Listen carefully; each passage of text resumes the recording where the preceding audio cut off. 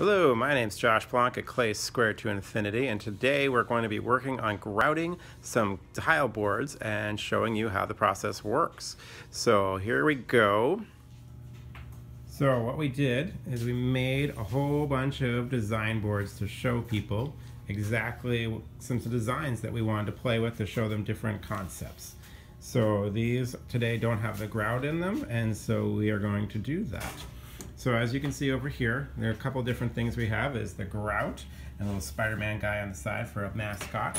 And so we have a bowl to mix some water and grout together, and finally we have a drill with a nice little cool spinner deal on it. And we'll start that process and get right back to you. We're working on the medievals that are cut up and they are relief tile, the bas relief. And as you can see over here, we put a painter's tape on top of them to cover it up so the grout doesn't get in there. So I cut little strips and I add them to the top of the tile, and as you can see, they're really this dimensional. And this little area in here, when the grout gets in there, it gets really hard to clean out. So we take the painter's tape and go over the top of it and finish it off. And so when we grout a little while, we'll be able to grout over the top of everything and peel off the tape from there. A little paper on the back of the boards because it's going to be display boards. We've got all the tiles set. We've got grout that we've mixed up and a trowel, a rubber float. And so in general, all we're going to do is we're going to put it on and push it in there and clean off everything, and then make it look nice again and ready to go. So it's a pretty simple deal. We only have about 20-30 minutes of time to work with it before the grout actually starts to set up. So we're just going to get some on there. We don't need to go crazy, but we want to fill in all the little edges where the grout, in between the tiles, with the grout. And I usually don't use the rubber float for very much. Mostly has to do with a hand, just because they're small projects, not like a big project like your kitchen backsplash or a fireplace. Then you would use the rubber float a lot more and not your hand. But since this is just a small board and we have lots of little pieces, we'll go in here and just sort of rub it in and get it in all the little areas that fill in the gaps between the tiles. And once we get all of that done, we'll take some paper towels and rub it all off and try to get all the grout out of the space that's on the top. And you can sort of see all of it in there. So I'm just trying to get all those areas here. And now I'm going to take paper towel and just start rubbing that off. You see, it'll take a couple passes with a couple different pieces of paper towel until we get what we want. And you can sort of see the tiles coming out. We're just trying to make sure also as I'm rubbing it in that I'm getting the grout really pushed in well into the actual tile and cleaning it up and making it look really professional, like it would look like in your house.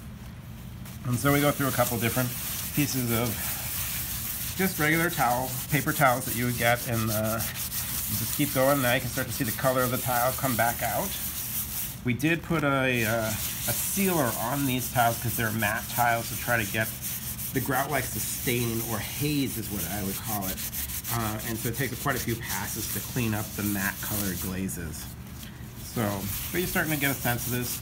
And like I said, we have about 30 minutes to work with it, so we'll do a pass of these, and then we'll come back and we'll keep doing passes over this and try to clean it up and make sure we don't miss any areas. You can sort of see how they sort of get a little strange in there. So we want to clean them up and make them look good. And then we don't really add very much water, maybe a little bit here and there to clean the tile, because if you add water to the tile or to the grout, it will actually weaken the tile or the grout.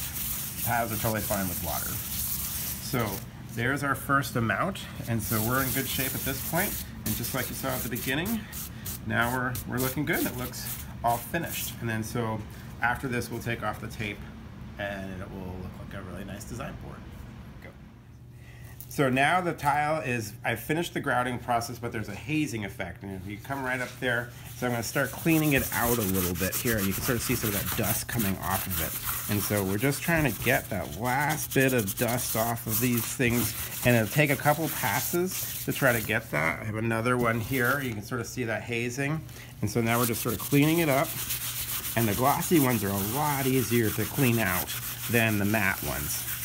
And so it just gets more beautiful as we go. And then we can actually get all those colors to come through and not see the hazing effect actually happen. So it's pretty minimal at this point, but we just keep doing passes and passes until we get closer and closer to what we want. And it'll usually take about maybe 3 or 4 passes before we're there. Okay, and we'll go from there. So we had done earlier, we had made the tape onto the bas relief tiles, and so now we've grouted the piece. And as we've done that, we did the grouting around the edges.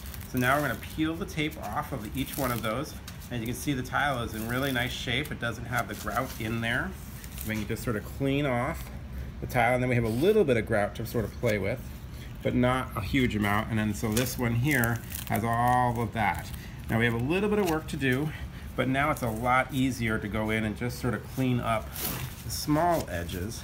And I forgot my little dental tools, but now I can just sort of clean it up really easy, and it still looks fabulous at that point. Because otherwise it sticks in those little areas, and it's just not as nice as we'd like it to be. So, and it just saves time, and then you don't have to invent new swear words, which is really important. Okay, so now you can sort of see, get right up close to that, and you'll be able to see the details of the edging that goes on there, and just like we saw earlier, now the grout is in perfect shape around it. And when it all dries and it's hard, because grout is basically cement, so it will be really in there, and then the tile looks fabulous from there, and we're ready to go. There you go.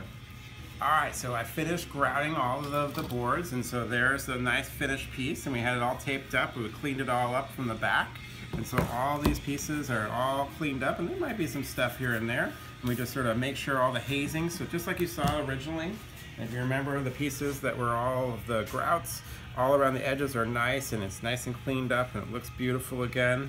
And so we'll be able to put this on our wall and be able to have it finished up. There you go with the grouted finished pieces. And now they look like they would be installed in your home.